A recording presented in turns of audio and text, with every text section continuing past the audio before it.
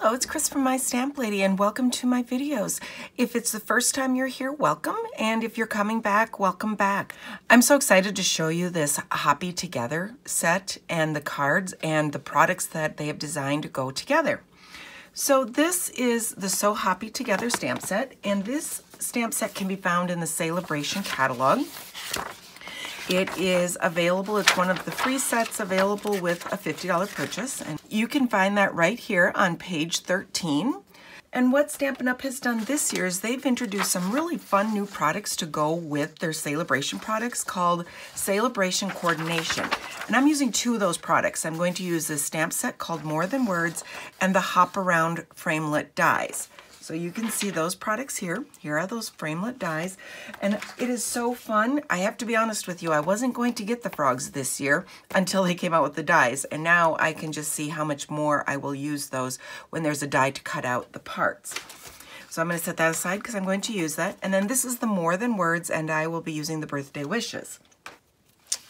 So my goal today is to show you how to use these products together and the way to pull some other products from our catalogs out. So this is a pack of paper called Tropical Escape. It's a 6x6 package of paper. This package of paper coordinates with Tropical Chic, but I'm going to show you how it works really well with this card. So this is a small piece of that paper that I've cut down for a layer, and then this has the Granny Apple Green and the Shaded Spruce that I'm going to use for this project, for this part. So I'm going to start out by stamping with my Memento ink, and I'm using Memento ink because the Memento works really well with the Stampin' Blends, our alcohol markers, and I'm going to use the alcohol markers to color in my images. I like using the alcohol markers because you get a nice strong color. The alcohol markers are also nice because you can do blending or you don't have to do blending, and I'm going to do a little bit of both this time. So from that Coordinations frog set, I'm going to use the frog die set here to cut this one out. And then I will also be cutting out the butterfly. Just to save time, and so I can do it in one pass, I'm going to grab my other papers here. There I need the lily pad, and then I need two of the flowers. So one thing that's nice is this die set has two flower dies, so I can get two of them in one pass. Okay, so I'm just going to line this stuff up, get my acrylic pad, and run it through the Big Shot.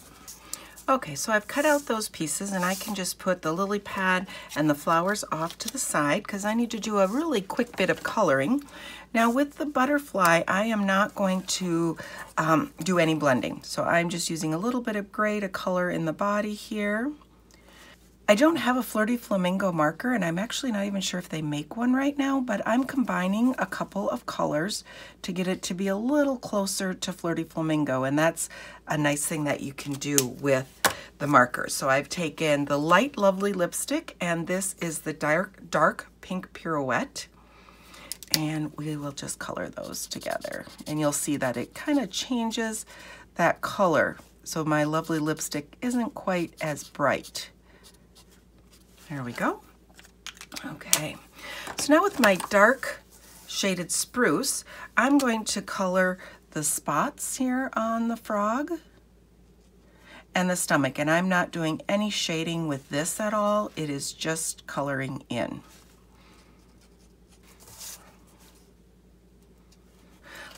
Now I have my light and dark Granny Apple Green, and I am going to do just a slight amount of shading here, not a lot. So this is my dark Granny Apple Green. I'm going to color along my edges here. Get him colored in, and then I'm going to take my light and go over that and blend some of that color out to get a couple of tones here. That in there, get that blended. So I'm going to go ahead and do the same with the bottom part of this frog, and then I'll be back. So I've colored those pieces, I can set those aside. Now I'm going to use the Flirty Flamingo, and I'm going to first of all do the wishes for lining up.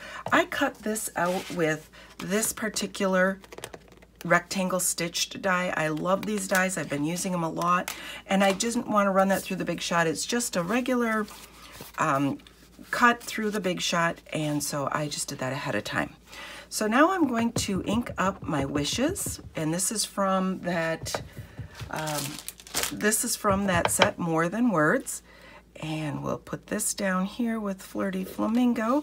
I did pull in this Stampin' Pierce pad because it does help me get a better image with the photopolymer sets, which is what the More Than Words stamp set is. It's a photopolymer stamp set. This gives it a little bit of cushion and allows me to get a nicer image.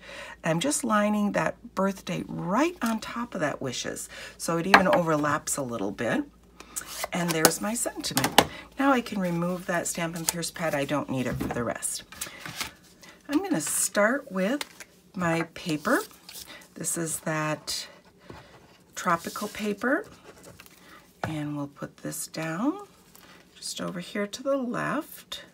This is actually a very common layout that I use a lot. It's a nice little layout for putting things together. Actually going to use some mini glue dots here. I like using these on some of these smaller images. It makes it a little bit easier to put things together. So let's put down that one flower. I'm just kind of pulling it up a little bit here, give it a little bit of dimension. And then that frog is just going to go over. So let's put that frog. Use a couple of mini glue dots here. He's so cute in Granny Apple Green. I really like that. And we'll put this guy down here. And then we've got one more flower to put on the other side of him. There we go. And now I've got my frog all together, and he's sitting ready to send a greeting. This is the length of the Coastal Cabana Granny Apple Green reversible ribbon.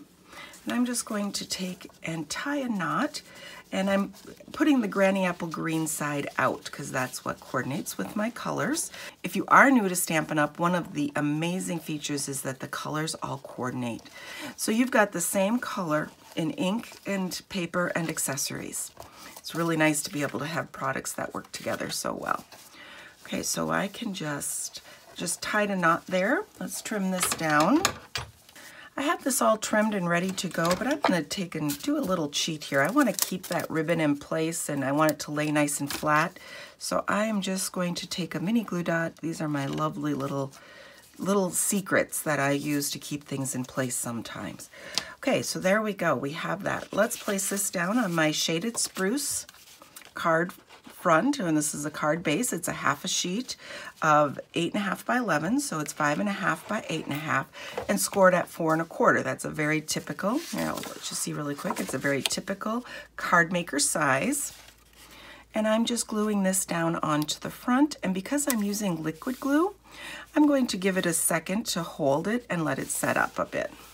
This glue does dry very quickly though, so it didn't take more than just a minute for it to set up. Okay, so now I'm going to do a little bit of placement before I figure out exactly where I want these to go. I'm going to use some dimensionals here to pop my frog up.